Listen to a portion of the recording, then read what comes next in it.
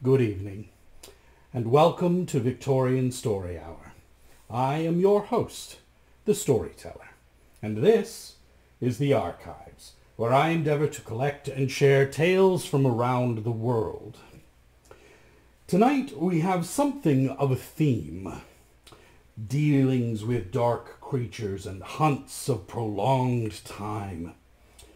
3 tales. We shall begin first with a poem by Poe, but a tale by Hoffman, one from Perrault, and finally one of my personal favorites from the Empire of Russia. If there is time, we shall read some more of the diary. So, as we have much to cover, let us begin. First, from Master Poe, The Haunted Palace. In the greenest of our valleys, by good angels tenanted, once a fair and stately palace, radiant palace, reared its head. In the monarch thought's dominion, it stood there. Never seraph spread a pinion over fabric half so fair. Banners yellow, glorious, golden, on its roof did float and flow. All this was in the olden time long ago, and every gentle air that dallied in that sweet day, along the ramparts plumed and pallid, a winged odour went away. Wanderers in that happy valley through 2 luminous windows saw spirits moving musically to a lute's well-tuned law, round about a throne where sitting Porphyrogene, in state his glory well befitting, the ruler of the realm was seen. And all with pearl and ruby glowing was the fair palace door, through which came flowing, and sparkling evermore, a troop of echoes, whose sweet duty was but to sing, in voices of surpassing beauty, the wit and wisdom of their king. But evil things in robes of sorrow assailed the monarch's high estate. Ah, let us mourn, for never morrow shall dawn upon him desolate. And round about his home the glory that blushed and bloomed is but a dim remembered story of the old time entombed. And travellers now within the valley through the red linten windows see vast forms that move fantastically to a discordant melody, while like a ghastly rapid river through the pale door a hideous throng rush out forever and laugh, but smile no more.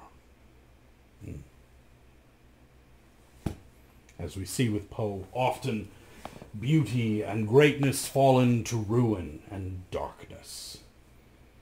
I think a fitting beginning to what we have in store this week.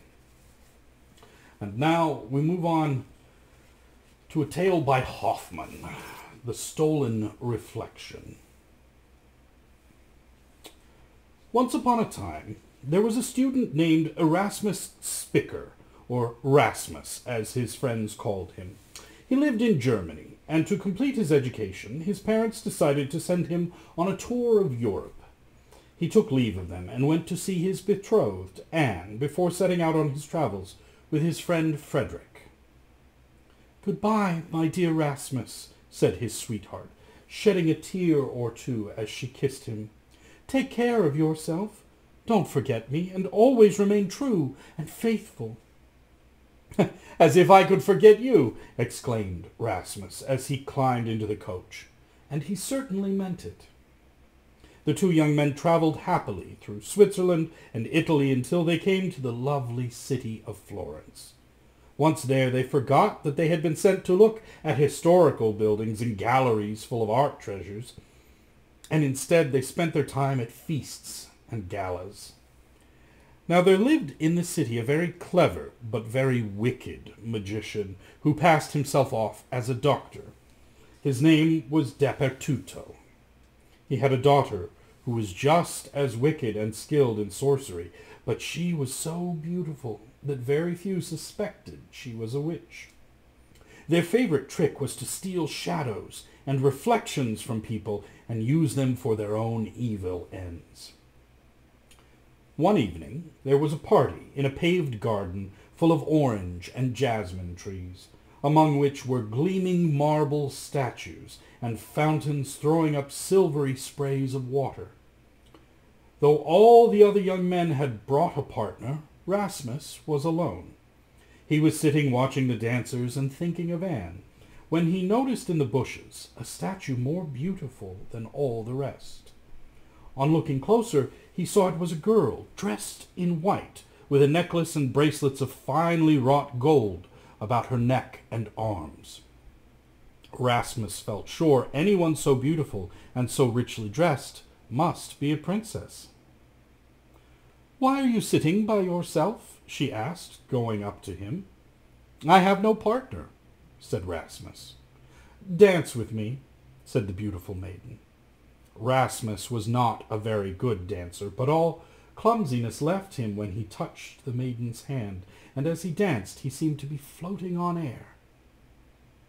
"Don't forget Anne," Frederick reminded him when they left the girls for a moment to fetch refreshments. "You've spent all that evening with the same girl. I believe she is Julietta, the daughter of a wily magician." Rasmus thought of Anne and wished she were with him.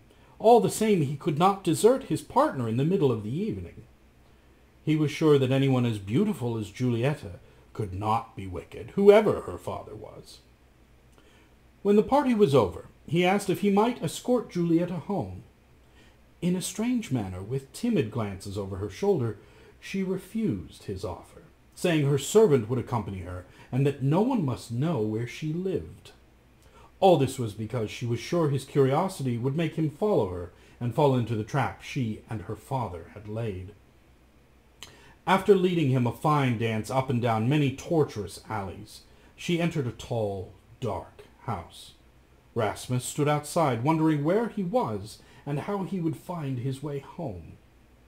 By the time he had fallen well under the witch's spell and had quite forgotten Anne. He looked round and found by his side a tall, lean man with a great hawk's nose, dark, gleaming eyes, and an evil, twisted mouth. He was wearing a vivid red coat with glittering steel buttons. "You're a comic-looking little fellow," said the man in a high, hard voice, and gave a mirthless laugh. "Ha, ha, ha! What odd clothes you wear!" "I am a German, and dress in the German fashion," answered Rasmus crossly. "It's very rude to pass remarks about other people's appearance, and besides, I don't see what business it is of yours."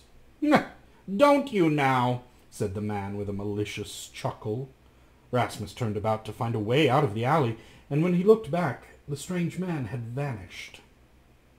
"I must be dreaming," thought Rasmus. "Perhaps Frederick was right, and sorcerers and witches do live hereabout." At that moment, Julietta appeared on a balcony above, calling frantically for help. Sure that it was the evil old man in the red coat who was trying to harm her, Rasmus opened the door of the house and rushed in. There on the stairs was an ugly young man with a dagger in his hand. With a great leap, Rasmus was on him, but he could feel nothing under his hands, yet the fellow crumpled up as if hit, toppled down the stairs, and lay in a heap on the floor. "Ah, you have killed him!" cried a shrill voice, and there in the doorway was the man in the scarlet coat.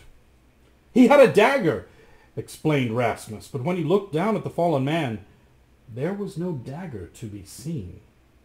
"I don't think I touched him," he continued. "I couldn't feel anything." "Well, he's dead right enough," said the tall man.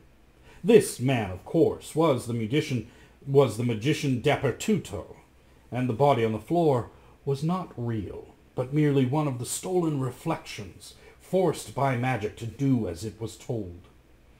Rasmus did not know this, and could not understand how he had killed a man he could not feel. He was very frightened, for he saw what looked like a body lying on the floor, and in Florence the law was very strict against fighting and dueling. Now that the dagger had vanished, it would be useless to say he had struck in self-defense, nor could he expect anyone to believe such a strange story as his. "Oh, what have you done?" cried Julieta, coming down the stairs. "You must fly from the city before you are arrested." "I didn't mean to kill him," protested Rasmus. "I hardly touched him." "Who will believe that?" said Julieta. There was a loud knocking on the door, and voices called to them to "Open in the name of the law." "It's the watch!" cried Julieta. "Fly, fly at once!" "How can I leave without being seen?" asked Rasmus, in despair. "I can help you," said the crafty Dappertuto. "You must give me your reflection." "My reflection?" exclaimed Rasmus, in surprise. "How can I give you that? It goes wherever I go, and I see it every time I look in a mirror or a pool of water." "That is quite easy if you are sure you are willing," said Dappertuto, looking very pleased. "I'm rather fond of it," protested Rasmus. "I should miss it very much, and I don't see what use it can be to you." "I can make the watch believe it is you," said Dappertuto. "While they are carrying it off to prison, you can slip away." Rasmus still hesitated. He did not like the idea of parting with a reflection that seemed as much a part of him as his hand. All the same, he did not want to go to prison. The knocking was repeated, and greatly alarmed, he agreed. Julieta led him to a gilt-framed mirror that stood on a small table with tall red candles burning on either side. There he saw himself clearly reflected. "Do you give up your reflection of your own free will?" asked the magician. "Yes, I give it to you," said Rasmus grudgingly, but when the knocking grew louder, he added loudly, "I give it up willingly." At once his reflection stepped out of the mirror. Taking it firmly by the arm, Dappertuto led it to a cupboard and, pushing it inside, slammed the door, then turned the key and pocketed it. "This way," said Julieta, showing Rasmus out of a door that led into an alley at the back of the house. If Rasmus had left by the front door, he would have seen it was not the watch, and that the knocking was just another of the magician's tricks. It took him some time to find his way out of the dark alleys, and when he did, he was careful to keep in the shadows of wider streets. Presently a young man came swinging along, singing light-heartedly, and by good fortune it was Frederick. Rasmus poured out his story, giving a vivid description of the man with the dagger as a fierce, evil-looking creature, but he did not dare say anything about selling his reflection in return for his safety. Frederick agreed it needed great courage to tackle such a villainous fellow, but he also scolded Rasmus for ignoring the warning about the magician and his daughter. He soon found a fast horse, and saw that Rasmus was well away from the city by the time the dawn broke. After some miles, Rasmus began to feel safer, so he stopped at a large inn to have a meal and rest his horse. As the mail coach was changing horses, the parlor was crowded with the passengers. There was only one empty chair at the dining table, and Rasmus sat down without noticing a mirror hung just behind him. When the landlord came to the table to take the orders, he chanced to glance in the mirror and saw that in it the chair was still empty. He gazed at Rasmus in astonishment, then grabbed him by the arm and turned him round to face the mirror. At once there was a cry of dismay from everyone. "He has no reflection! He has no reflection! He must be a wizard or an evil spirit!" Rasmus fled from the inn, determined to keep a lookout for mirrors and avoid them in the future. Even so, he found that when he came to the next town, the news had preceded him, and he was ordered to report to the authorities, accompanied by his reflection, or leave at once. As he hurried away, a crowd of street urchins followed him, crying, "Where's your reflection? Did you sell it to the devil? Are you the devil?" After that, he traveled by a roundabout route, avoiding towns, and when forced to go into an inn, he sat always in the darkest corner. By the time his hometown was reached, he was used to avoiding mirrors and doing without his reflection. Shaving was certainly very difficult, and, as he did not dare to go to a barber's, he cut himself so often that his face was a patchwork of sticking plaster. Once home, he invented an excuse for having left Florence so soon, and all went well until one day, when he was visiting his sweetheart, Anne. She looked at him and began to laugh. "You look so comical with all that plaster on your face. And now you have a smut on your nose, see?" she said, and held up her little pocket mirror. With a cry, she let it drop. "There's no reflection." "No reflection," said Rasmus, laughing and trying to appear as if mislaying a reflection were an everyday thing. "That's nothing to lose. It's quite worthless, and looking at it too much makes one conceited." "Go away," cried Anne. "Either you are not my Rasmus, or if you are, you have been dabbling in black magic." "Please, listen to me," begged Rasmus, catching hold of her as she tried to rush out of the room. "Please, listen, and I will tell you all that happened to me in Florence." And so Rasmus told Anne of his adventure, but she looked very grave. It was difficult to know whether a man without a reflection would be quite truthful. "I love you very much, Rasmus," said Anne, "but I don't care to marry a man without a reflection. You must see that it would be very awkward. People will either laugh at you or distrust you. You won't know when your face is dirty, and it's no wonder you always cutting yourself when you shave. When you have succeeded in finding your reflection, I will marry you. In the meantime, set out on your travels again, and don't forget to bring me a present when you come back." With that, she kissed him and pushed him out of the door. Rasmus did not have to travel far to look for his reflection. Dappertutto and his daughter had been banished from Florence by its duke, who had heard of their spells and wickedness. Still, intent on mischief, they had followed Rasmus to Germany and settled in a house not far from his. As Rasmus left Anne, he found Dappertutto in his scarlet coat and glittering buttons walking by his side. "It is a pleasure to see you," said the magician, taking Rasmus by the arm and hurrying him along the street. "Giulietta will be delighted to see you. She spends quite a lot of time gazing at your reflection and sighing for you." "I want my reflection back," said Rasmus, trying to shake off the long, thin fingers that grasped his arms. "Poof! A reflection is worth nothing," said Dappertutto. "Who would turn down a man for a mere reflection?" "My sweetheart will not marry me until I get it back," explained Rasmus. "A silly girl," exclaimed the magician. "She cannot love you truly. Now Giulietta likes you just as much without your reflection." "But it is Anne I want to marry," declared Rasmus. "Here we are," said Dappertutto, hustling him into a tall house as dark as the one in Florence.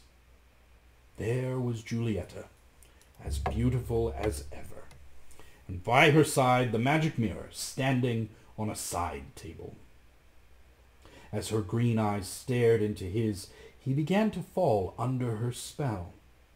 He found himself wondering whether Dappertutto was not right in saying Anne was a silly girl who could not really love him if she made such a fuss over a mere reflection. Certainly, Giulietta was very beautiful. "Marry my daughter, and I will return your reflection," said the magician. "Very well," said Rasmus, quite overcome by their spells. "I will marry Giulietta, but I must have my reflection." "There is one thing you must do first," said the magician. "You must give me Anne's reflection in place of your own." "How could I do that?" asked Rasmus, quite bemused. "With this mirror," said Giulietta, taking it from the table and handing it to him. "But she will never give up her reflection," protested Rasmus. I gave mine up myself." I will give you a bottle containing a very powerful drug, said Dappertutto, holding out a small bottle containing a strong, sweet-smelling liquid. Put a few drops in a cup of chocolate or coffee, and she will do what you tell her.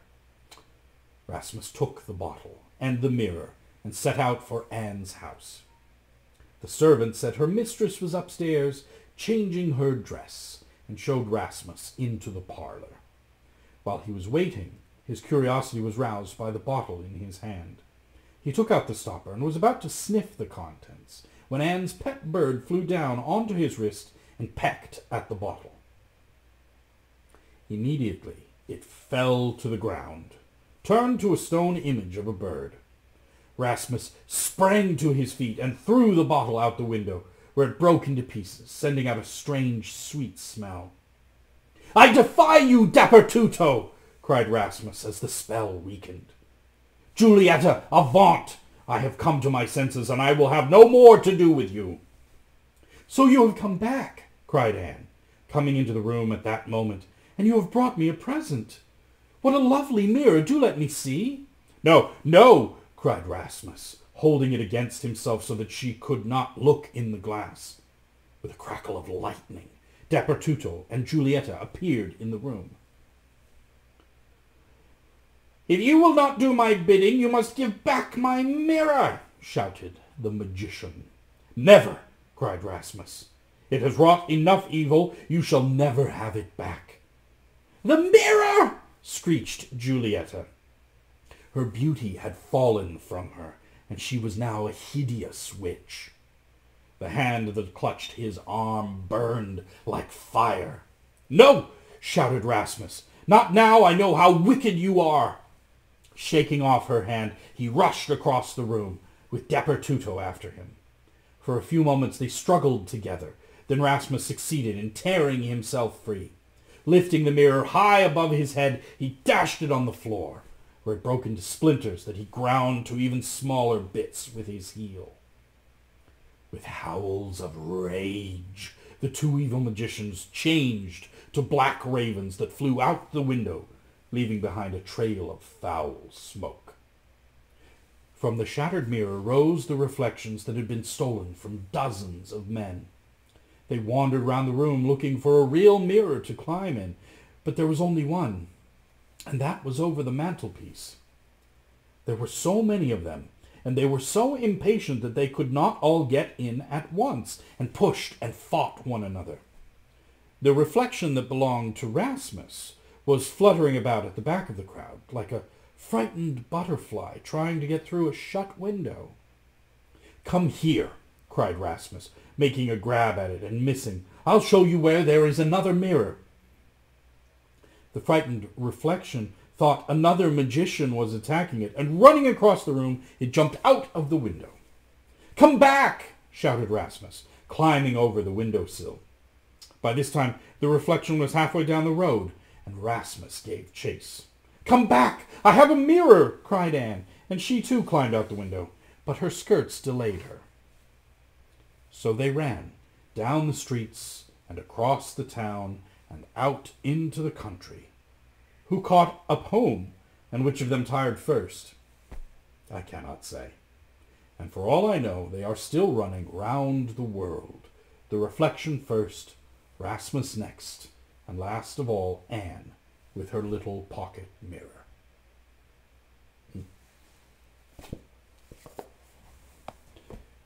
Certainly not the darkest pursuit tales we will cover today.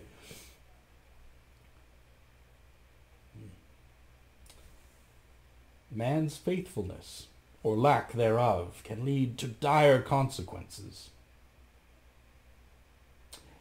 And the good advice of a friend can oftentimes be invaluable. Had Rasmus simply listened to Frederick or remained steadfast for Anne, none of this ever would have happened. But then, we wouldn't have a story either, would we? Next, something a bit more violent. We move on now to Bluebeard from Perrault. Once upon a time, there lived a man who possessed fine houses in town and in the country, dishes and plates of silver and gold, furniture all covered in embroidery, and carriages all gilded. But unfortunately the man's beard was blue, and this made him so ugly and fearsome that all the women and girls, without exception, would run away from him. Nearby there lived a noble lady who had 2 daughters of the greatest beauty. The man asked her permission to marry one or other of them, leaving it to her to decide which daughter she would give to him. Neither of them wanted him, and each said that the other one could be his wife, for they could not bring themselves to marry a man with a blue beard. What put them off even more was that he had already been married several times, and nobody knew what had become of the wives. Bluebeard, in order to get better acquainted, took them and their mother, with 3 or 4 of their best friends, and some young men who lived in the neighborhood, to visit one of his country houses, where they stayed for a whole week. They had outings all the time, hunting parties, fishing trips, and banquets, nor did they ever go to sleep, but spent all the night playing practical jokes on one another. And they enjoyed themselves so much that the younger of the 2 sisters began to think that their host's beard was not as blue as it had been, and that he was just what a gentleman should be. As soon as they were back in town, it was settled that they should marry. After a month had passed, Bluebeard told his wife that he had to go away for at least 6 weeks to another part of the country, on an important business matter. He told her to make sure that she enjoyed herself properly while he was away, to invite her friends to stay and to take them out into the country if she wanted to, and not to stint herself wherever she was. "Here are the keys of the 2 big storerooms," he said. "The keys for the cupboards with the gold and silver dinner service that is not for every day, and for my strong boxes with my gold and silver coins, and for my jewel boxes, and here is the master key for all the rooms. As for this small key here, it will unlock the private room at the end of the long gallery in my apartment downstairs. You may open everything and go everywhere, except for this private room, where I forbid you to go. And I forbid it to you so absolutely that if you did happen to go into it, there is no knowing what I might do, so angry would I be." She promised to obey his commands exactly, and he kissed her, got into his carriage, and set off on his journey. Her neighbors and friends came to visit the new bride without waiting to be invited, so impatient were they to see all the expensive things in the house. They had not dared to come while her husband was there, because of his blue beard, which scared them. And off they went to look at the bedrooms, the sitting rooms, and the dressing rooms, each one finer and more luxurious than the one before. Then they went up to the storerooms, and words failed them when they saw how many beautiful things there were. Tapestries and beds and sofas, armchairs, side tables, dining tables, and mirrors so tall that you could see yourself from head to foot, some with frames of glass, some of silver, and some of silver gilt, which were the most beautiful and splendid that they had ever seen. They kept on saying how lucky their friend was, and how much they envied her. She, however, took no pleasure in the sight of all this wealth, because of the impatience that she felt to go and open the door to the private room downstairs. So keen was her curiosity that, without reflecting how rude it was to leave her guests, she went down by a little secret staircase at the back, and she was in such a hurry that 2 or 3 times she nearly broke her neck. When the door of the little room was in front of her, she stood looking at it for a while, remembering how her husband had forbidden her to open it, and wondering whether something bad might happen to her if she disobeyed. But the temptation was strong, and she could not resist it. So she took the little key, and trembling all over, opened the door. At first she could see nothing because the shutters were closed. After a few moments she began to see that the floor was all covered in clotted blood, and that it reflected the bodies of several women, dead and tied up along the wall.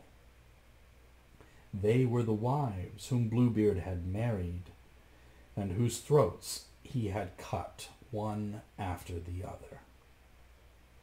She nearly died of fright, and the key, which she had taken out of the lock, fell out of her hand. When she had recovered herself a little, she picked up the key again, and locking the door behind her, she went upstairs to her room to try to collect her thoughts. But she was unable to, because the shock had been too great.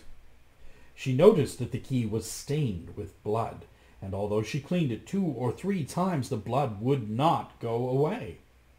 However much she washed it, and even scoured it with sand and pumice, the blood stayed on it.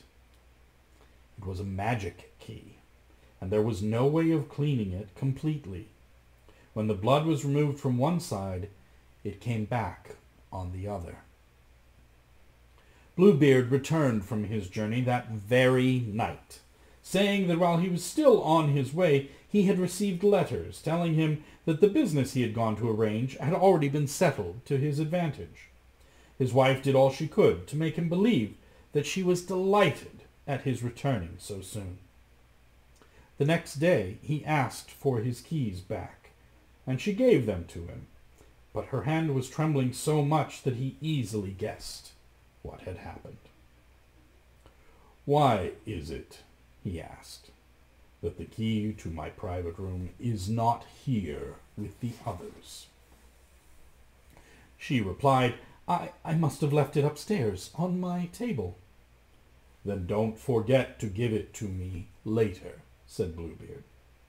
She made excuses several times, but finally she had to bring him the key. Bluebeard examined it and said to his wife, "Why is there blood on this key?" "I know nothing about it," said the poor woman, as pale as death. "You know nothing about it," said Bluebeard. "But I do. You have tried to get into my private room. Very well, madam, that is where you will go. And there you will take your place besides the ladies you have seen." She threw herself at her husband's feet, weeping and pleading to be forgiven, and all her actions showed how truly she repented being so disobedient. So beautiful was she, and in such distress, that she would have moved the very rocks to pity. But Bluebeard's heart was harder than rock. "You must die, madam," he said, "this very instant." "If I must die," she said, looking at him with her eyes full of tears, "give me some time to say my prayers to God." "I will give you 10 minutes, said Bluebeard, "and not a moment longer." As soon as she was alone, she called to her sister and said, "Sister Anne," for that was her name, "go up to the top of the tower, I beg you, to see if my brothers are coming, for they promised to come today, and if you can see them, make them a signal to hurry." Her sister Anne went up to the top of the tower, and the poor woman below cried up to her at every moment, "What can you see, Sister Anne? Sister Anne, is anyone coming this way?" And her sister would reply, "All I can see is the dust in the sun and the green of the grass all around." Meanwhile, Bluebeard, holding a great cutlass in his hand, shouted as loud as he could to his wife, "Come down from there at once, or else I'll come and fetch you."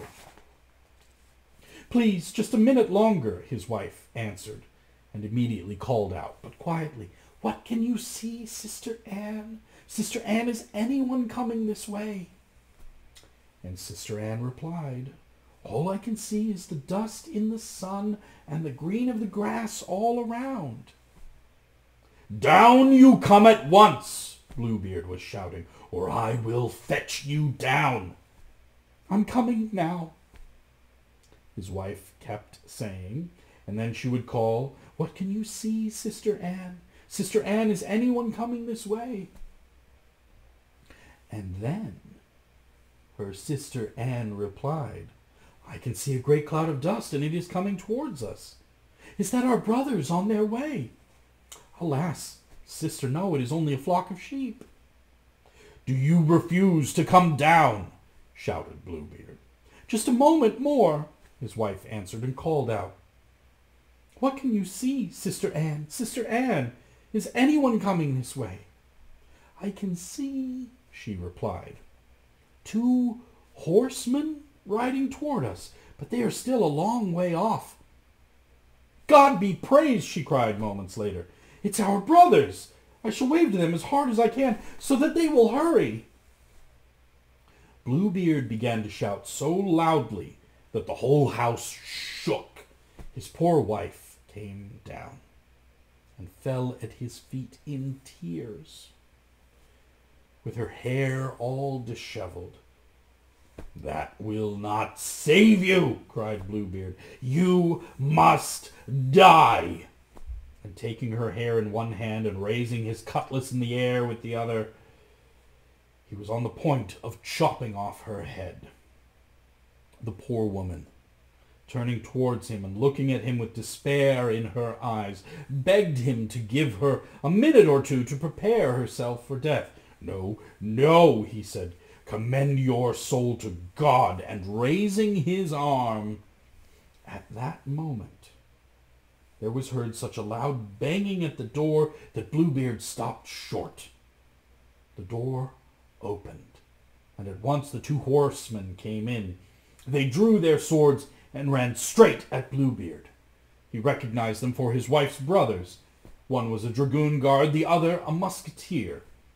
Immediately he ran to escape, but the 2 brothers went after him so fast that they caught him before he could get out the front door. They cut him open with their swords and left him for dead. His poor wife was almost as dead as her husband, without even enough strength to get up and embrace her 2 brothers. It turned out that Bluebeard had no heirs, so that his wife became the mistress of all his riches. She used some to marry her Sister Anne to a young gentleman who had loved her for years.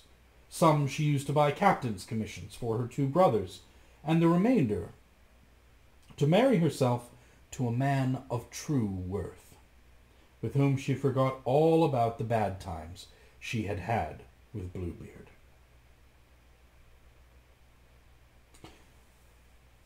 Appended to this story are a pair of morals. We shall read them and see how we feel. The first: curiosity's all very well in its way, but satisfy it and you risk much remorse. Examples of which can be seen every day. The feminine sex will deny it, of course, but the pleasure you wanted once taken is lost, and the knowledge you look for is not worth the cost. Agreed. Had she not opened the door, nothing ill would have befallen her at that time. But a man who keeps such secrets and dangles the key in front of his wife, tempting her to torment.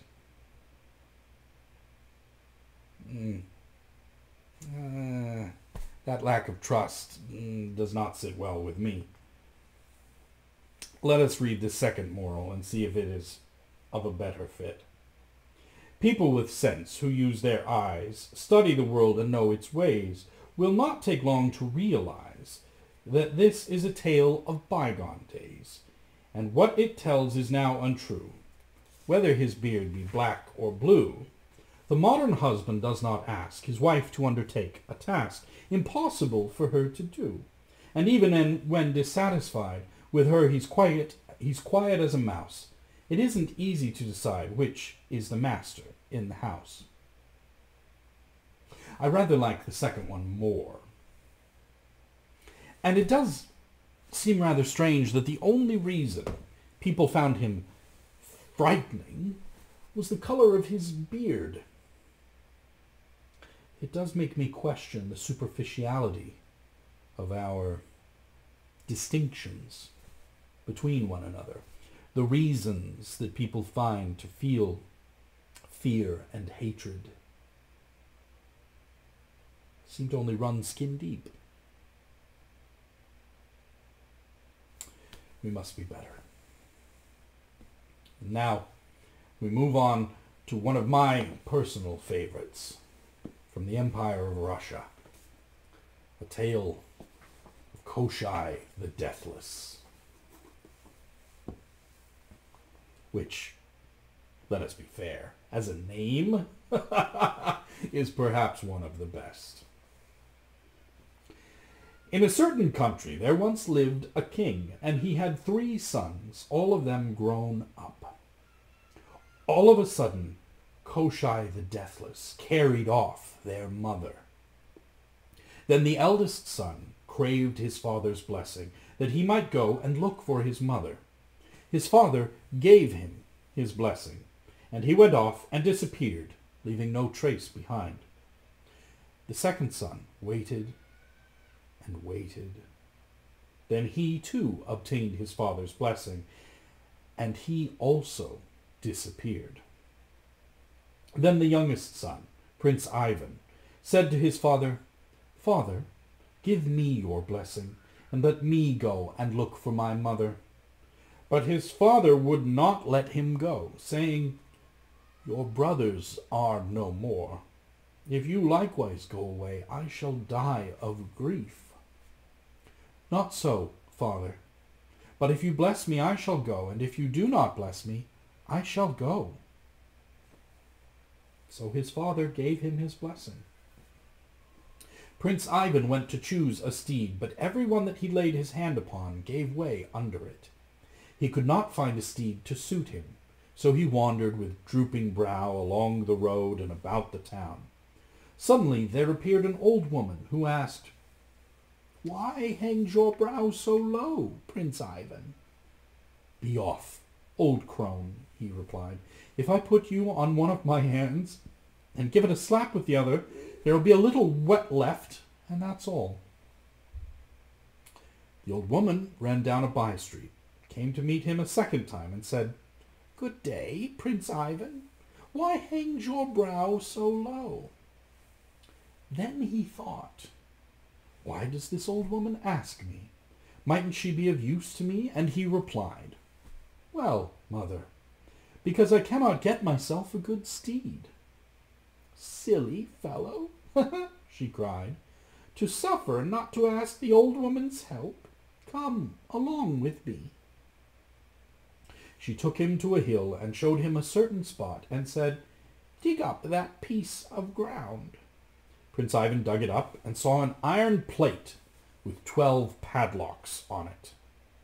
He immediately broke off the padlocks, tore open a door, and followed a path leading underground. There, fastened with 12 chains, stood a heroic steed, which evidently heard the approaching steps of a rider worthy to mount it, and so began to neigh and to struggle until it broke all 12 of its chains.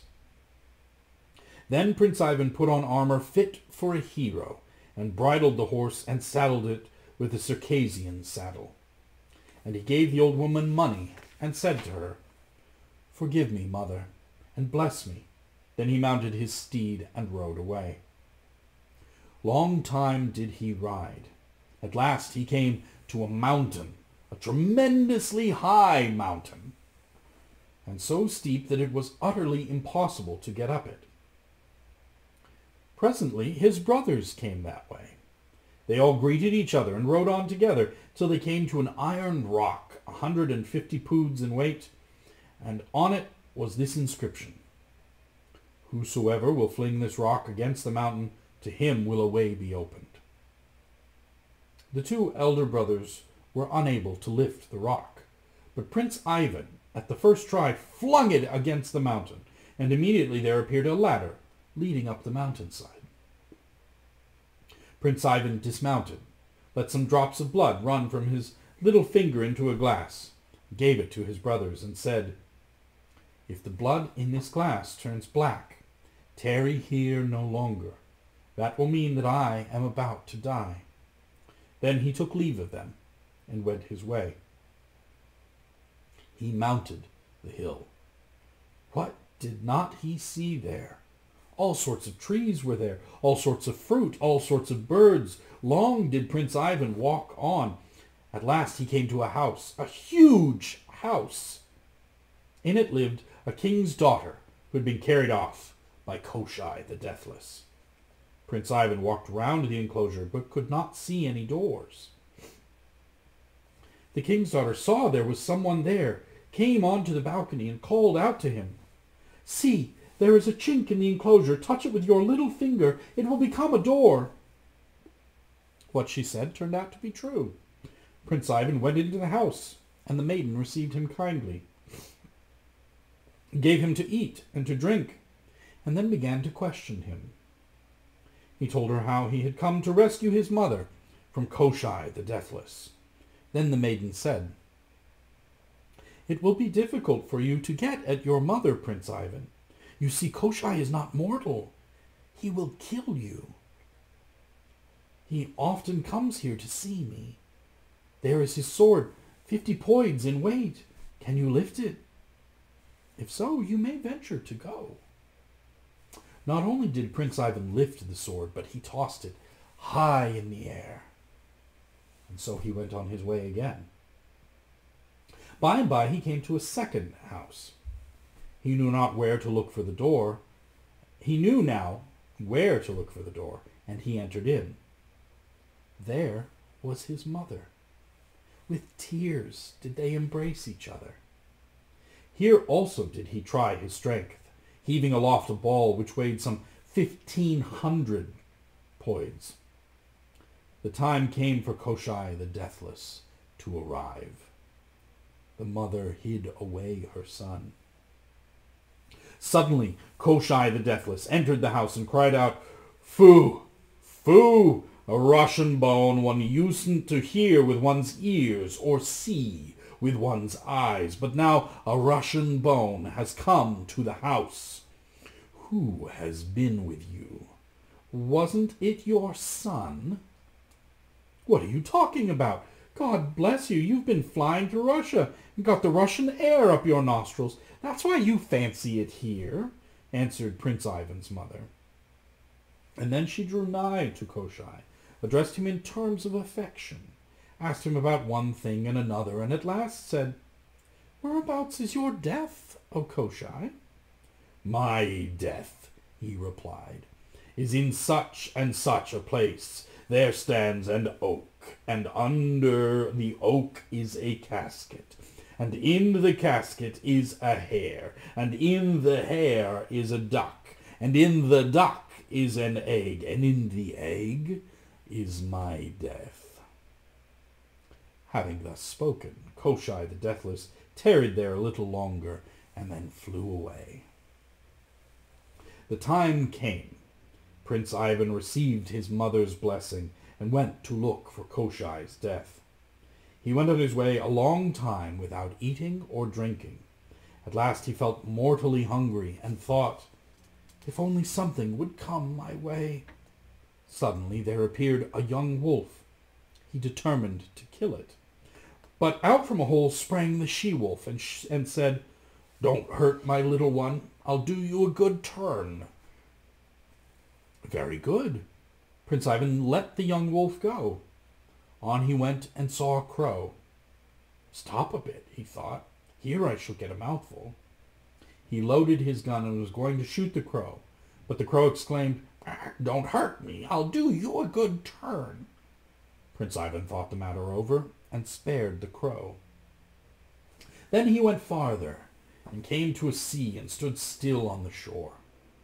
At that moment a young pike suddenly jumped out of the water and fell on the strand.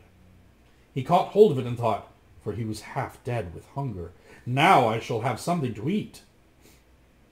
All of a sudden appeared a pike and said, "Don't hurt my little one, Prince Ivan. I'll do you a good turn." And so he spared the little pike also. But how was he to cross the sea? He sat down on the shore and meditated.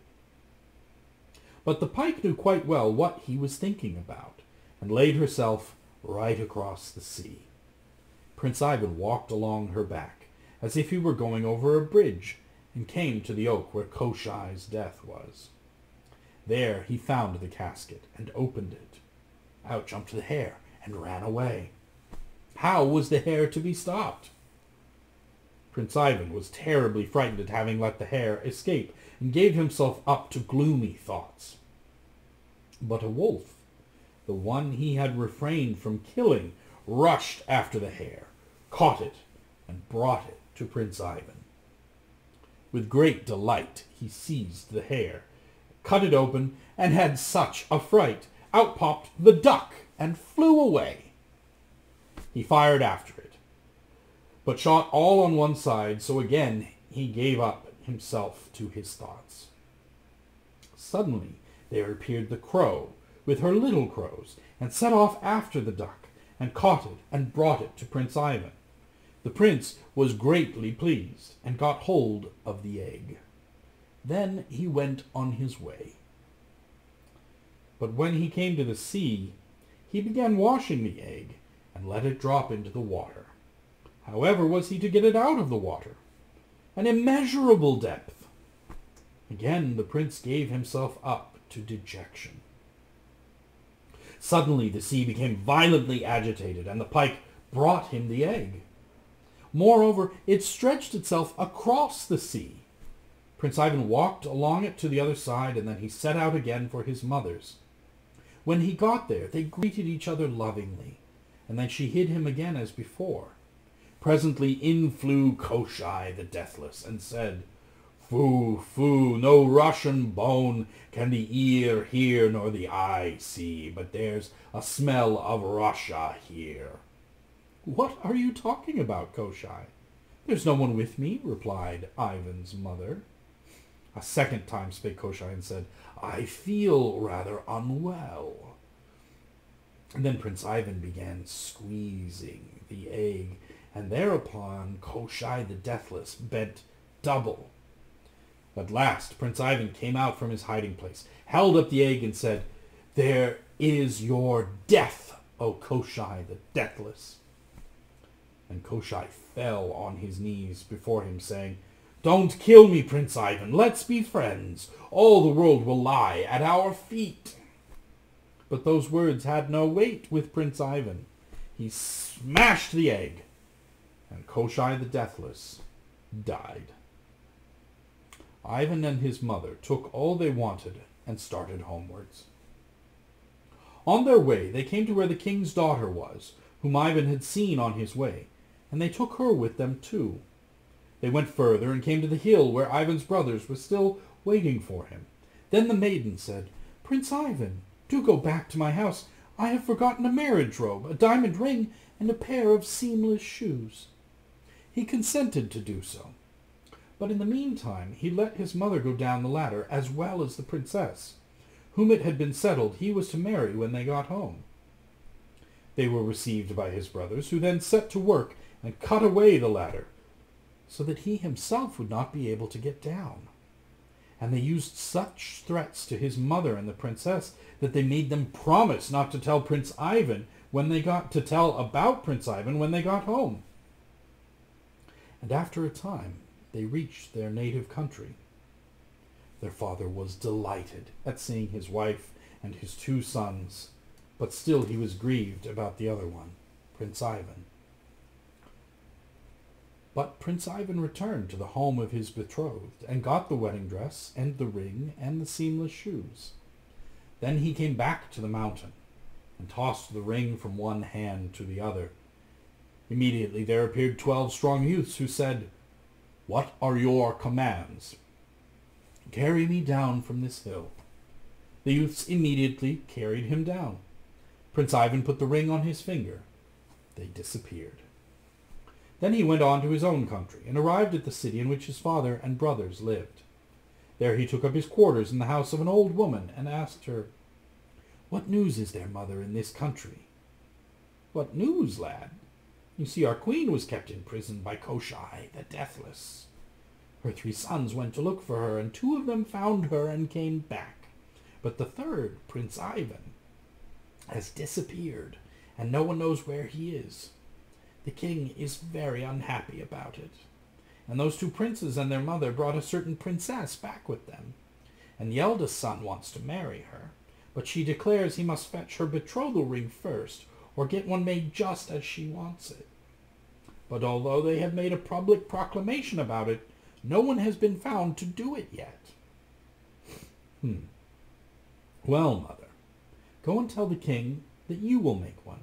I'll manage it for you," said Prince Ivan. So the old woman immediately dressed herself and hastened to the king and said, "Please your majesty, I will make the wedding ring." "Make it then, but make it, mother. Such people as you are welcome," said the king. "But if you don't make it, off goes your head." The old woman was dreadfully frightened. She ran home and told Prince Ivan to set to work at the ring.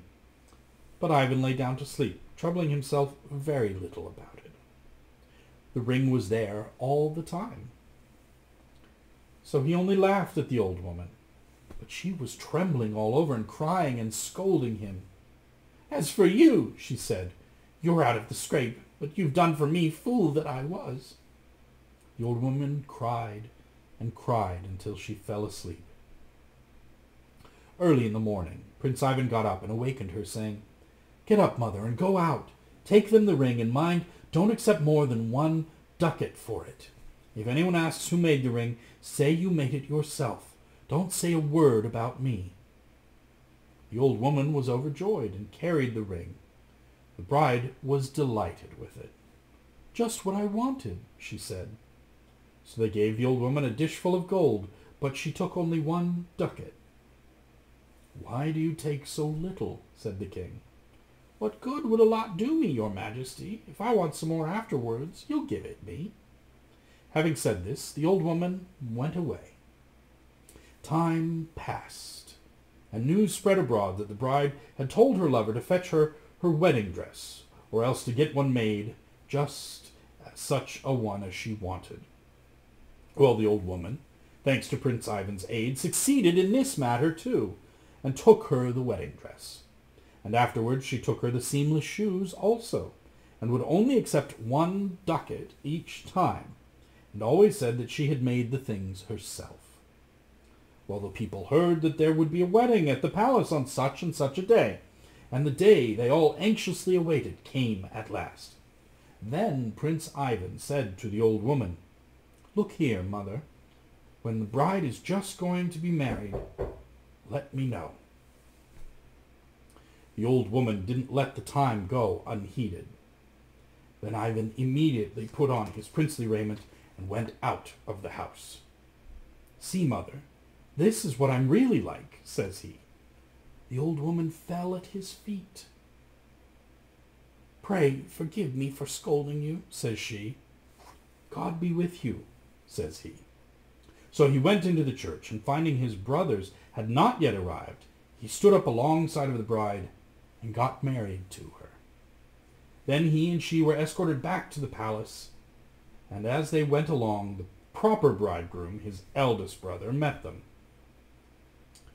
But when he saw that his bride and Prince Ivan were being escorted home together, he turned back again ignominiously. As to the king, he was delighted to see Prince Ivan again, and when he had learnt all about the treachery of his brothers, after the wedding feast had been solemnized, he banished the 2 elder princes, but he made Ivan heir to the throne. There are many variations on this, as with all of our other tales of these types. But this is one of the more common of the Koschei tales. Deathless adversaries with their death being a physical object hidden away in a fantastical way, much in the same way that Rasmus's reflection is made physical and taken from him. I think we shall leave it at that. We shall leave Pepys for his own time again. Thank you for joining me tonight. I do hope you have enjoyed it, that all is well with you and continues to be. Until next time, happy reading.